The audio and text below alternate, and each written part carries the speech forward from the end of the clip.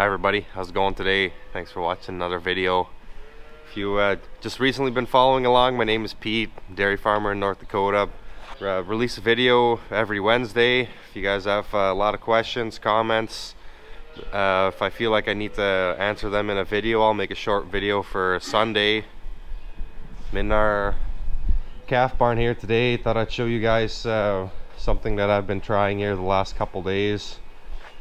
If you guys have been watching for a while, you would know that our calves go into this calf barn for the first 3-4 weeks, and then they go outside into individual hutches, and they're in the individual hutches for about a month, and then they go into group hutches at around, I don't know, 80-ish days old for about 2 weeks. Kind of depends on the flow of calves, but it's typically pretty steady.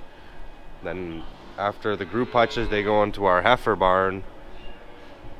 So I'm kind of looking at some options. Would like to go away from the hutches and have all of our calves inside a barn, particularly for the winter time, just to get them out of the wind and out of the snow, and also for the people that are feeding the calves to make things a little bit easier when we do have to deal with snow and even rain in the summertime. It's not fun to feed calves when it's raining with the hutches outside.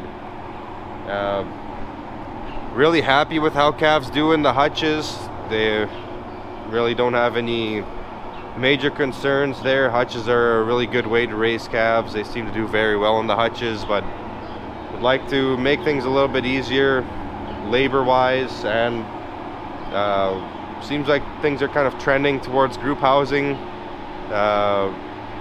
Like to see if we could make that work on our farm.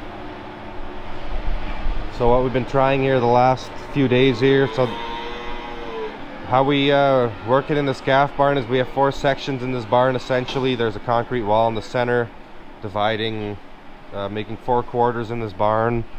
When we get to less than 1 quarter open, we'll move 1 quarter out. So normally this group of calves here would have been moved out to the hutches already, but I'd like to look at moving these calves then, instead of out to the hutches, into a barn, into group pens, but not with automatic calf feeders. And I can talk about that a little bit more, why I'm not considering automatic calf feeders at this time. But I'd like to move these calves out into potentially groups of 8 in this barn, give them more space. That's what we've been trying here. So we've got 4, and there's 4 in this little group here. There's 5 in this little group here. And then we've got 5 in this one. So we sold this pen's empty. We sold a few calves out of this row of calves. There was a few embryo calves, embryo Angus calves. So it didn't quite work out to do 4, 4, 4, 4. So we got a couple pens of 5. But we're coming by and putting 4 buckets like we normally would of milk next to each other, having the calves drink. And then I've been having the guys leave the buckets in there a little bit longer after they're done drinking. So I've toured a couple farms, or toured a farm here a few weeks ago with Ian and my dad in South Dakota. They were really nice to show us all their barns. They showed us their heifer barn and their calf barns that they have. They have, I think, 4 at the moment. So they were doing 9 calves per pen, and I think they had about can't remember exactly, but it was about 10 to 15 pens per barn, and their barns were mechanically ventilated. We'd probably look at a natural ventilated barn. I like the look of natural ventilation, and all of our barns are already naturally ventilated. This barn is, for the most part, naturally ventilated. We do have the tubes on the top bringing in fresh air, but we'd probably, depending on how this barn would work, we might need a tube or 2 in that barn also. But looking at something similar to how this barn is set up. But they were putting their calves in this farm in South Dakota. They were putting their calves into these group pens pretty much right at birth. Day-old calves were going into groups of 9, and they seemed like they were having some pretty good success with that. I still want to continue using this barn. We've had good luck with this barn. continue having calves in individual pens for probably the first 3 weeks or so, and then move them into these group pens. Be looking at doing either 8 or 9 calves in a group. So we have 36 calves in a quarter of this barn, so that if we did 9 calves in a pen, that would be 4 pens, would make things a little bit easier. But we do have this 1/4 of this barn that's short 5 pens, because we can enter our connecting alley where our baby calves are. So would have to see how that would work out exactly. I guess it might not be perfect, but that's fine.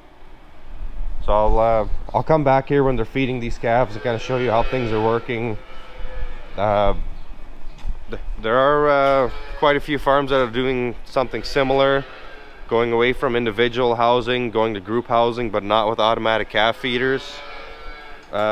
Everyone I've talked to says we need to have self lockers, and pretty much everybody I've talked to has said we have to do bottles, or they're doing bottles. And I'd like to stick with pails. We feed calves with pails now, and that's worked really good for us. Our calves do really, don't have any complaints about how our calves are doing health-wise, growth-wise. I think they're doing really good. Pails just have worked good for us. The self lockers, I'm not opposed to doing self lockers, but if we don't need them, I would rather not have them. I'm looking at having something similar to what we have here, just to keep things easier for the calves when they move into that barn, so they're used to sticking their head through these openings. The concern is that we got a lot of calves bellowing here. They're waiting for their milk. Alfredo and Alexi are just feeding the baby calves over there, so they'll be in here shortly to feed the rest of these calves. The concern is, if you're feeding in group pens without them being locked in to where they're drinking, that they can pull their head out, steal milk from their pen mates, and cross sucking is a concern. So I've been kind of watching it here the last few days when they've been coming through and feeding these calves. I think we could probably do it to prevent cross-sucking by leaving the buckets in there longer. It seems like even when they're out of milk, they'll continue to suck on their bucket a little while longer before they pull out and start sucking on other things. Haven't really seen any sucking on navels of other calves, which that would probably be the biggest concern, but I have seen some sucking on the ears of other calves and the tails, and that does concern me a little bit, especially in the winter time.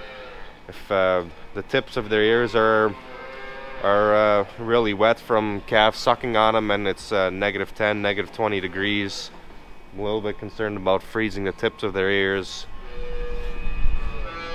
So that's something I'm going to be watching a little bit more closely here the next couple weeks. But I mean, worst comes to worst, if we go to a similar style opening like this, we can always come by and put self lockers in. It'd be no problem at all to cut those gates out, put new ones in with self lockers. I think that would be fairly simple to do that, so I'm not overly concerned about that. Calves look pretty good. I'm pretty happy with how the calves are doing. We switched over to feeding calves 4 liters at their peak instead of 3 liters, if you guys remember, if you've been following along for a while. We've now weighed, I think, 3 groups of calves that went from our group hutches to our heifer barn that were on 4 liters their entire time. So there was a time period where we switched from 3 to 4, where some calves had gotten 3 as their peak and then went to 4. But now we're in now we have calves coming through that are on this new program here. The whole time they were getting milk, and I want to weigh more groups of calves to get a better idea, but so far I'm actually surprised how much heavier the calves are. The first few loads, they've been about 30 to 40 pounds heavier than they were previously, which I was very surprised to see that big of a difference. That's pretty significant. So at about 100 days of age, they're 30 to 40 pounds heavier, feeding 4 liters at their peak instead of 3 liters at their peak. And Visually, I can't say that I see a difference. They don't look more healthy, they don't look bigger, but going across the scale with typically we're moving about 25 calves at a time, so we're getting an average. We're not weighing each calf individually, but it's giving us a pretty good idea of where we're at. I want to weigh more loads to before I get too excited here, but that's yeah, I was very surprised to see that big of a difference at 100 days of age, because that's pretty significant. So we'll see how those calves continue to do as they get older. I would like to weigh some heifers that we move to our calving barn before they have their calf, and weigh some now, and then once these calves come through the barn, I mean, that's going to take quite a while, but I think it would be nice to see if we do see a difference there. But anyways, I'll catch up with you guys here in this barn when we're feeding these calves milk. Kind of show you how things are going here with these group pens. I do like having the calves together in pens. It does look nicer too. They play together a little bit, run around a little bit more. But I'm a little bit hesitant to go away from individual pens. I mean, we've had so much good success with individual pens and the hutches. So the one thing I don't want to do is go to group pens and then take a step back in calf health. So yeah, a little bit cautious. I'm definitely going to do a lot of research before we go this route. Watching a lot of YouTube videos, or trying to anyways. There's not a whole lot out there on calf feeding like this. It's typically auto feeders versus individual pens. But yeah, we'll catch back up with you guys when we're feeding these calves milk.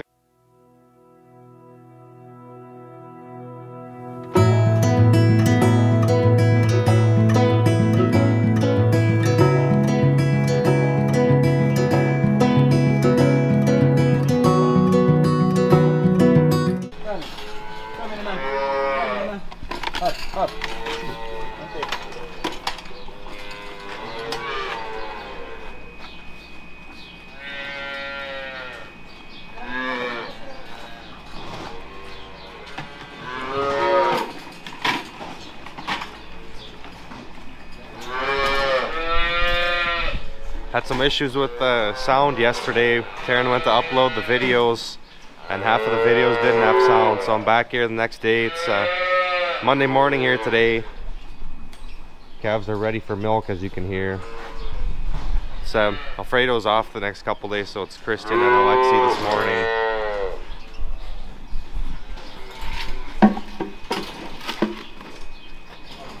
Just going through and feeding these calves that we put in group pens milk here. These calves are getting 1.5 liters. 1.5 liters twice a day. Kind of mentioned here yesterday, if I don't remember exactly what I all said, but I was going to talk about why we are not looking at automatic calf feeders. A few reasons. Our climate is part of it. Some automatic calf feeders, they need to be in a heated building. Either you heat the whole barn and then you have to deal with having clean air in the barn, a lot of air exchanges in the barn to keep fresh air in the barn, which can be quite expensive then to keep the barn heated in the winter time. Or you have separate rooms for each set of automatic calf feeders in between two pens, but then we'd be looking at 4 or 5 of those rooms that we would have to keep heated, bring water to, electricity. Just makes it a little bit more challenging here in the winter time with freezing temperatures. And the other reason is I really like how our calves do in individual pens, and I'm a little bit hesitant to go to bigger pens. If you have calves on automatic calf feeders, typically they're talking about 20-25 calves in a group, and I think that's for our farm, I think that'd be too big of an age gap between the youngest calf and oldest calf in those groups. Nothing against automatic calf feeders, and there's a lot of farms that have a lot of success with automatic calf feeders, so definitely not trying to say that they don't work or they're not any good. Just for our situation, I think feeding calves in groups, I think the best option is going to be to either do bottles or buckets. This group has 4 calves, and then this next one here's got 5 calves. Just the way it worked out. Oh no, we've got 6 calves in here, so it looks like one of the calves jumped over the divider here at some point since yesterday. So calves are pretty excited that they have more room to run around in, and this a lot of fun to see these calves have kind of jump around, play with each other. Part of the reason I'd like to try group pens is there are some studies to show that when calves are grouped together, they're more social, they learn things quicker, like going to feed, or when they move to our pens with self lockers, that they figure out the self lockers more quickly, they figure out the free stalls more quickly if they're more social. I don't know how much truth there is to that, but what I also like about the way we feed calves now, it's very simple. We have several people that are feeding calves on our farm. The simpler it is, the better chance there is that things are being done consistently. There's moving parts to an automatic calf feeder. It needs to be thoroughly cleaned every day. I also like the simplicity of the milk taxi we use now. If it doesn't work, we have a spare, they grab the spare and they're off they go. If something doesn't work with an automatic calf feeder, somebody has to go look at it immediately, otherwise you get behind with feeding calves, and that's not good. Switching out milk taxis, that's something that they can do themselves. If we had automatic calf feeders, that'd be something that more than likely I would have to take care of, and just like to keep things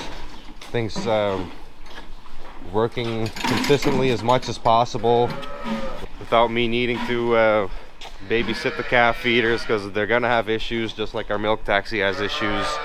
Then it just depends on what you want to deal with and what your management style is, I guess. Very similar to milking robots.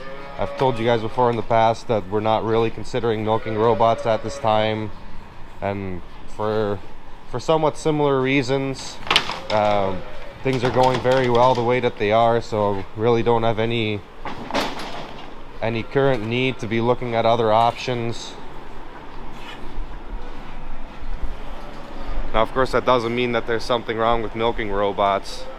It just really depends on if you want to work with the system you have, or how you want to do things. If you have milking robots and you want to make them work, you make them work. If you milk in a parallel parlor and you want to make it work, then you make it work. We've had a lot of success with feeding calves in individual pens, but we'd like to, or I would like to, get rid of the hutches that we have outside. Just they work really good, but just a lot of extra work, especially in the winter time when you have snow to deal with, ice, they get frozen to the ground. Sometimes you break them trying to break them free. We do use a lot more bedding in the hutches than we do in this barn. I would imagine if we went to group housing in a little bit of a bigger barn, we'd use less bedding as well. At least I've kind of figured that we would. And we'd be able to use, right now we use small squares in this barn, small squares in the hutches, which work really good for these applications, but they're extra cost to smaller square bales compared to a large square or a round bale, and a little bit more work as well. So if we were to go to group pens, we'd set it up in a way where we could come in with a small loader or a skid steer and bed up those pens and clean out those pens. So it would just be swinging gates open, come in with a loader, just very similar to how we do it in our calving pen and the bedded pack in our heifer barn. We'd also save on some labor, because hutches are labor intensive for when you're cleaning them out, and also when you're feeding calves, it takes a little bit more time. If you have them in groups like we have them here, and they're all in line in one barn, you can come by and feed a group of 100 calves pretty quickly. And would also make it a lot easier to feed in pellets, because you're just going down the line, down the feed line, and we'd be the farm that we visited in South Dakota here a little bit ago, they had water troughs in their pens for these young calves, and they had heated ones, so they were actually warm. Not just heated to the point to keep them from freezing, but it was actually warm water. It was like 70-degree water, which I think that would be pretty nice to have that. I think it would really get these calves to drink water more quickly, especially in the winter time, if they have access to warm water all the time. The way we're doing it now is when temperatures are really cold, we're feeding warm water to the older calves twice a day, but then coming back and dumping that water out so it doesn't freeze in the buckets. So that could be a good improvement. Just like I mentioned before, some of the things that I am a little bit concerned about is the cross sucking and sucking on each other's ears, navels and teats. We don't want to end up creating navel infections or having heifers become three-teaters because they were sucked on as calves, giving them mastitis. I haven't seen any suck on navels or teats yet, but I've definitely seen them sucking on each other's ears, and they're kind of sucking on each other here now. But it doesn't take a whole lot of time for them to kind of stop sucking on each other. Like these calves here, they're just kind of hanging around. Some of them are eating pellets, kind of licking their buckets. See, this girl's eating pellets here. Both of these are. I think I'll end this video here. If you guys have questions, comments, post them down below. I do really enjoy working with stuff like this. I really enjoy the calves and the heifer part of the farm. It's always fun to see how these calves are doing, if they're doing well. These calves are going to be the future of our farm, so if we can make little improvements, little adjustments here and there, it's something that I get excited about. Don't really get excited about a lot of things, but this is something that I do really enjoy. And appreciate you guys watching, and hopefully we'll see you in the next video.